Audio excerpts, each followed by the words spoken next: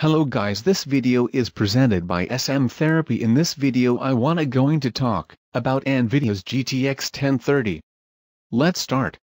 Nvidia has quietly launched its latest consumer GPU, the GeForce GT-1030. Graphics cards based on this GPU are already making their way into Indian markets, with manufacturers setting MRPs at around Rs 5,999 and street prices expected to be as low as Rs 5,600. These cards should compete with or even undercut those based on AMD's recently announced Radeon RX 550 cards. The GeForce GT-1030 GPU is based on the same Pascal architecture as its beefier 10 series siblings, but has only 384 processing units, called CUDA cores. It runs at up to 1468 MHz, with little chance of significant overclocking. GeForce GT-based graphics cards will have 2 GB of GDDR5 RAM on a 64-bit bus for a total memory bandwidth of 48 Gbps. They will be available in compact, single-slot, and low-profile form factors. Both active and passive cooling solutions are possible, making such cards suitable for small, quiet PCs.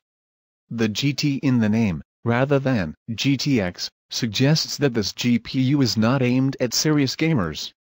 It does not support VR or Nvidia's G-Sync, Uncell, or Game Stream features.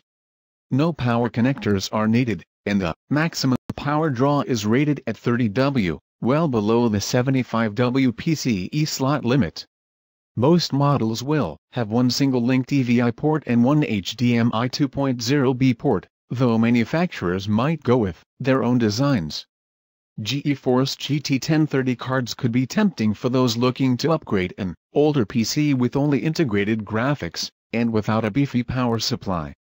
Nvidia is positioning this GPU as more suitable for photo and video editing than gaming, though it should give low-impact games at 1920x1080 or lower resolutions a boost as well. At the time of launch, Zotac and MSI both have one model each in the Indian market.